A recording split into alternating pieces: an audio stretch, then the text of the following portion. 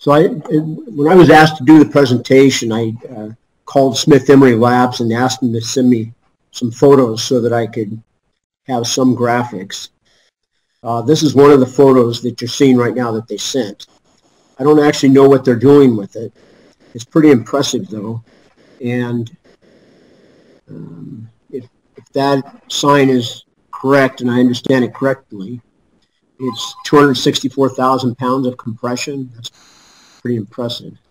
A couple of information, a little bit of information about what you'll see in the presentation.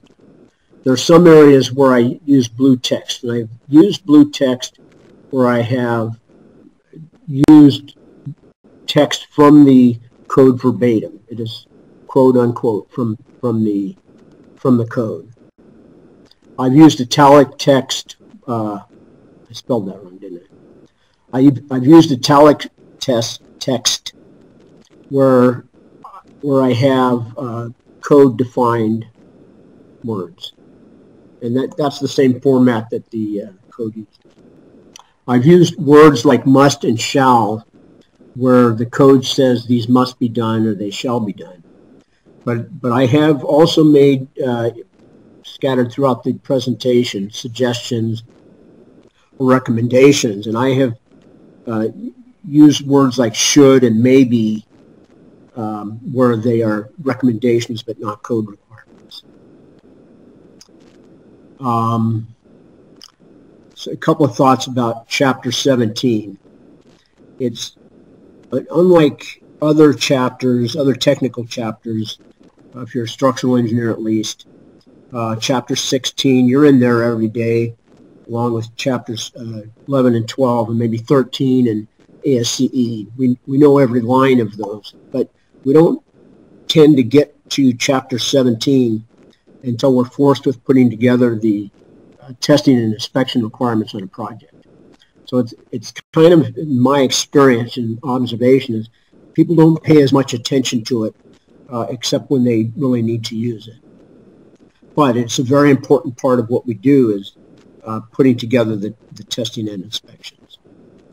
One observation that has always been true about Chapter 17 is that it's a little bit difficult to grasp the whole Chapter 17 because there are requirements that are scattered throughout Chapter 17 that you need to know.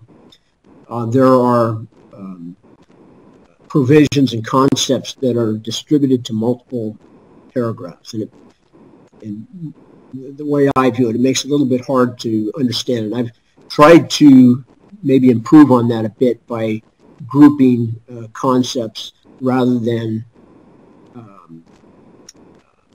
putting the ideas together in the where they appear in the chapter. So I had, well, there are some specific goals for today's webinar, and these may be mostly my goals, but the idea is to make Chapter 17 more understandable, to be able to use the requirements of Chapter 17, and ultimately to prepare a testing and inspection requirements for a project that are appropriate to the project, that are clear to use and complete. We don't ever want to be incomplete on our construction documents. But on the other hand, you don't want to over-specify because that just costs usually the owner money. I'll go through a statement that I make on the next slide in 1 second. I'll go through the chapter organization, and I'll just briefly give you an outline of the of my presentation so you have some idea of where I'm going. So, like every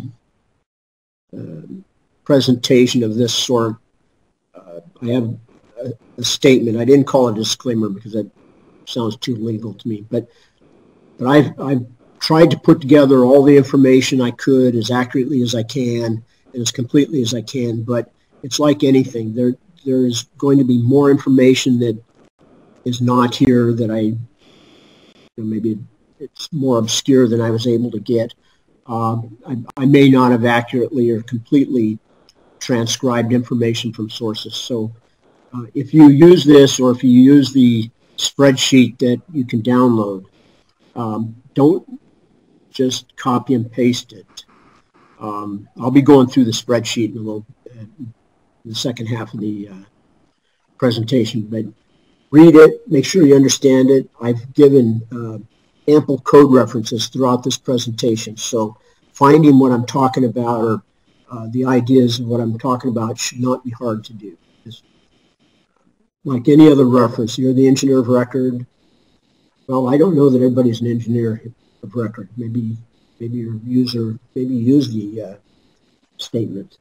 But all of this information should be verified before it gets put onto construction.